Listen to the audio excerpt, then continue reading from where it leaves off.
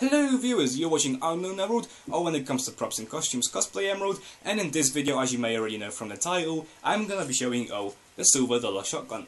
It's one of the early weapons from the Destiny's drawing board, and it's probably my favourite weapon I've made so far. It's all made from cardboard, cereal boxes, plastic bottles, and pretty much stuff you're gonna throw away in the bin at any moment.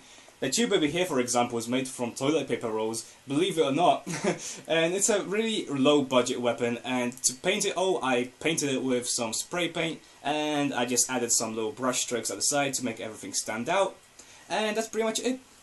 And the whole thing took me about 3 to 4 days to make, 3 days, 3 hours a day, and like 12 hours in total, I would say, and yeah. And this gun can be split into two halves, which is a very comfortable thing when you take it to like a convention or something. Usually my previous weapons were like very tiny, so I can just strap them on a side, put them in a bag or something. But when it comes to bigger weapons, it's very nice to have a way to split in half and put it in a bag that way. Instead, otherwise it's gonna show out of the bag and might cause panic, may get police involved, and that kind of thing may happen. So I really want to avoid that kind of thing when I go to a convention. And one other thing this thing has, it has like a little thing over here, the scope, which is a very nice little feature I added into it. And I really enjoyed making this weapon. Making something out of stuff you're gonna throw away, turning it into something like you're gonna love, is a very awesome experience.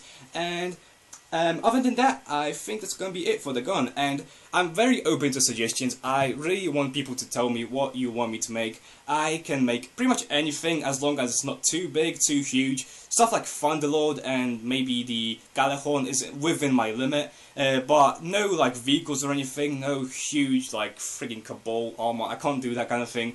Because that would take a lot of cardboard, and believe it or not, I do not have that much, even though it's free.